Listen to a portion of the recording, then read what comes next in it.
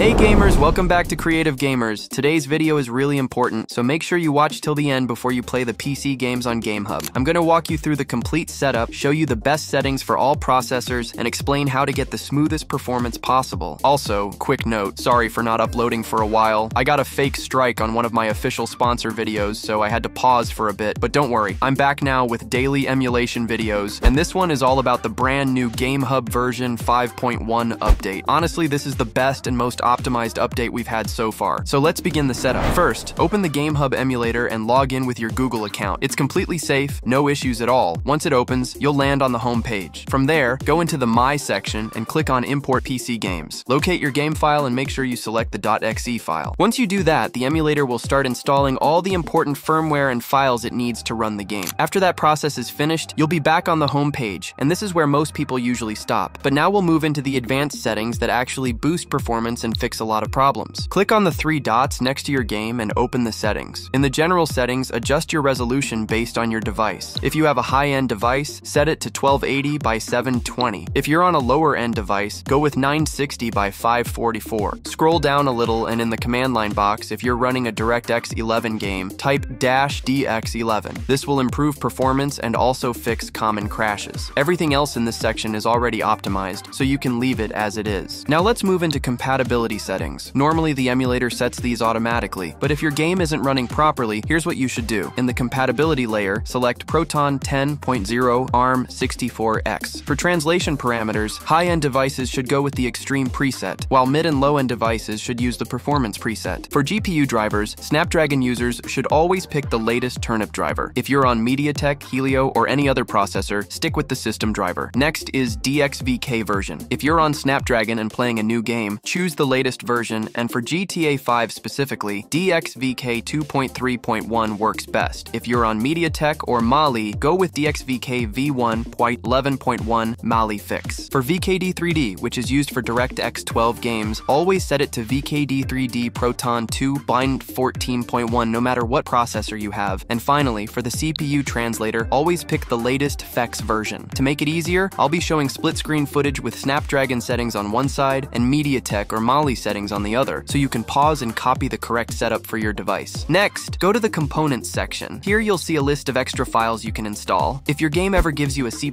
error, install VC Redis 2022, and that will fix it. For GTA 5, I didn't need it, but it's useful to know. Then open the touchscreen settings. Enable input mapping if you're playing without a controller. If you want custom controls, click on Switch Touch Control Layout, hit Import, and load your control file. Once it shows up, just apply it and you're good to go. Now let's test GTA 5 performance. On the Snapdragon 8 Gen 2, the game runs at about 35 to 40 FPS in the open world. It feels smooth, missions load fine, and even though you'll notice small drops while driving through busy areas, overall the gameplay is very stable and definitely playable. On the Helio G99, the game unfortunately struggles at around 10 FPS. The good part is that there are no crashes or graphical glitches, everything loads correctly, but the low speed makes it very hard to enjoy. It shows that the emulator works, but the processor just isn't powerful enough for heavy games like GTA 5. On the Dimensity 8200, GTA 5 performs much better, running at around 30 FPS. The frame rate is consistent, there are no big drops or stutters, and missions play smoothly without issues. It's a very playable experience, especially compared to older mid-range chips. So as you can see, performance really depends on your processor, but the new update makes it stable and reliable across different devices. While you're in-game, press the back button to open quick settings. Here you can disable vibration or swap control layouts with one click. There's also a new option called Game Native Rendering with auto, disable, and force modes. I tested all of them and honestly didn't see any major performance improvement, but you might want to experiment and see if it makes a difference for your setup. Other than that, the features are pretty standard. So overall, the GameHub V5.1